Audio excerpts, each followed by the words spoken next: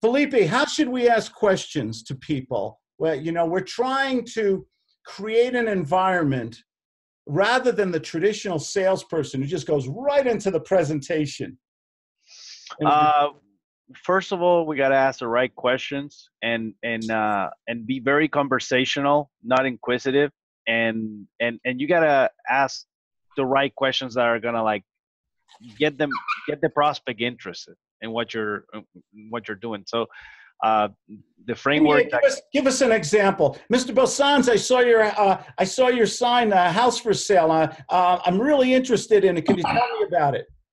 Thank you, Claude. I appreciate that. Actually, that house went under contract, but let me ask you this. Oh, man. Oh. I know, it sucks. That's a story of my life. I'm such a loser. I always call a day late and $1 short. You're not a loser, Claude. You're not a loser. There was a time where I was, struggling financially, and but you strike me as a good man, good hardworking man. If I could find you a property where you can move in the next 30 days, with as little as, let's say, $10,000 cash, you wouldn't be interested in talking about it today, or would you? Oh, well, maybe $10,000. Wow, time out. Did everybody see what he did? I put myself down. I beat the shit out of myself. Pardon my language.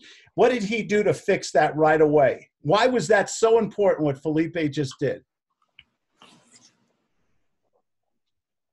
Let me unmute you there, Sean, Ani. Well, go ahead. He had a little bit of positive reinforcement. He said, "You're not a loser." One, he started with that, and then two. Why is that so important? No, why is that essential to fix that right away? To make somebody feel good. Ooh, say it again. Make somebody feel good. What happens when we make another human being feel good? What happens? Likability and trust. Emotion. And remember, guys, even if it sounds cliche, people will forget what you say to them, but they will never forget how you made them feel. I love that. Say that again. That was too profound. Somebody type that in the chat room for me, would you? I mean, I think it was like, I don't know who was it. I think it was like Zig Ziglar or somewhere like that. But the beauty of when we use guts is that we have a framework, and it's like it goes around, it's like a loop. Think about it this way. We stroke, we nurture them, we paint a picture through whatever, suggestions or we tell a story, and then we always, and remember, always to end with a question. It's so important to end with a question, and you just use the right question. Like, for example, to qualify for money, like right away in the first 3 minutes. It's so important. How would we ask? When we ask a question, though, it should always be prefaced, okay, with a stroke, a nurture, a compliment, maybe a little quickie story, something like, same thing happened to my friend. Don't feel bad. Same problem with me. I was a day late, $1 short. I made problems and everything like that, setbacks. So don't be so hard on yourself. We're all fallible human beings and everything. I know some of the most successful people started out being broke, and then they just hung in there. I know you have the character to do that too, Mr. Bosans. You just strike me as that kind of guy. Why do I feel that way about you, sir? Well, that's how my mama raised me. You had a great mom. I hope she's still around. Yes, she is. Do you thank God for her every day? And do you send her a card on her birthday and Mother's Day and everything? I do. I knew that about you. You're a good guy. And that's why you want to get a house for your family. You're that kind of person, aren't you?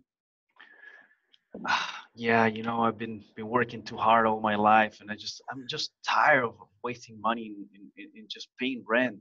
Oh, you couldn't have wasted. How much? You couldn't have wasted that much money. Nothing wrong with renting, right? What have you been renting for 1 or 2 years? $300-400 a month? Oh, yeah, I wish. Actually, here where I live, and the place where I live, it's we live in a 2-bedroom, and it's $2,500 a month.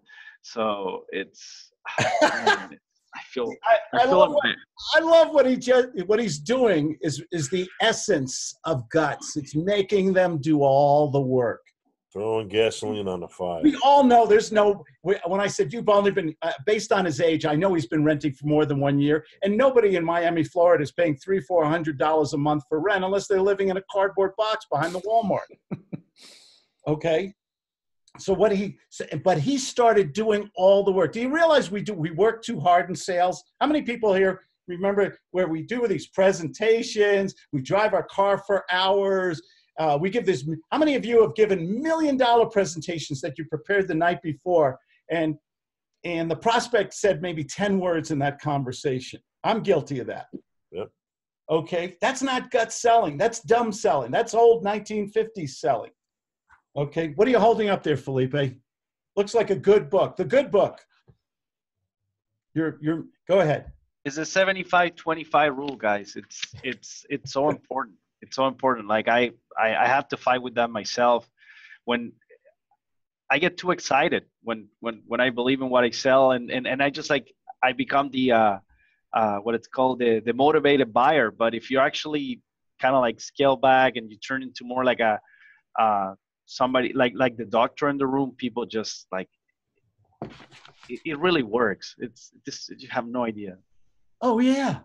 And if you can say the right things with redirection, oh, you're only paying $300-400 for a year or two. Oh, and then he responds, no, I've been renting for 10 years and my rent's $1,500 a month. Then you get out your little calculator.